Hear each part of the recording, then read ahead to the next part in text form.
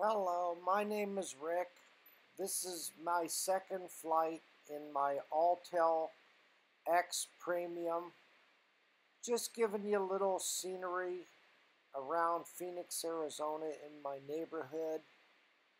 I'm trying to be safe and fly line of sight only, being that I've only taken the quadcopter up 2 times already. Plus, it's going to rain, and I don't want to get caught out in the rain.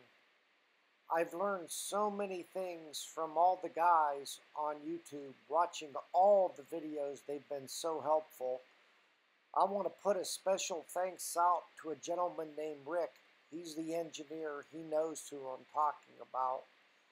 But I've watched more videos than I've done flying my practice quad inside the house. And it has been so very helpful for me.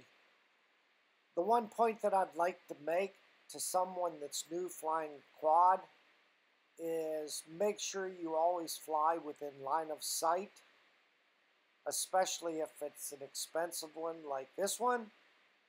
And always watch the arrow on the top of your screen, especially if you have an Autel quadcopter.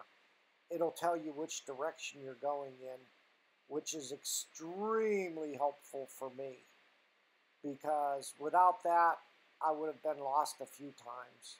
Plus, just keep it in line of sight.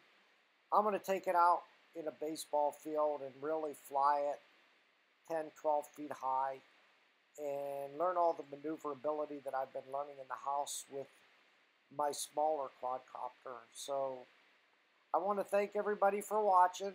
I think it's a pretty cool video of Phoenix, as well as all the solar panels we have here in Phoenix, because I have them on my house itself. So thanks for watching. See you next time. Bye-bye.